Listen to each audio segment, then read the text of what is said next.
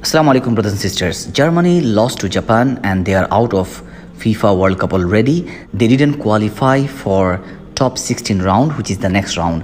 And on the stadium there were fans who were protesting against Germany's unfairness towards Ozil. Mesut Ozil, who is a Turkish origin German player who played for Germany and who won many matches for Germany.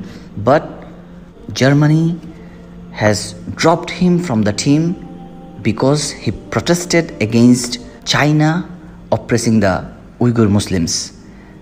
And due to this, the fans of Ozil, they were protesting against Germany's decision of unfairness towards Mesut Ozil.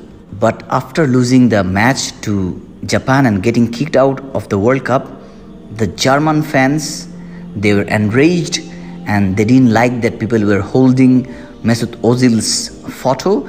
They tried to snatch it and they tried to tear it off. They cannot tolerate it and they became angry with those people who were showing Mesut Ozil's poster and they were protesting against Germany.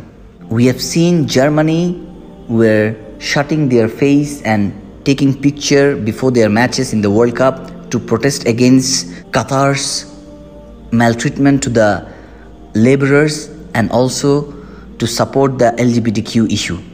But when it comes to them, their maltreatment to the Muslim players, at that time they want to hide it. They just don't want the real face of Germany to come out in the public. They are such double standard.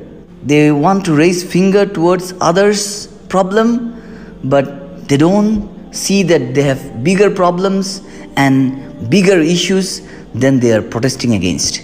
We have seen the double standardness of the Western medias and Western countries against Qatar, and Alhamdulillah, the people of Qatar showed their utmost hospitality and gave them the real reply of all their backlashes.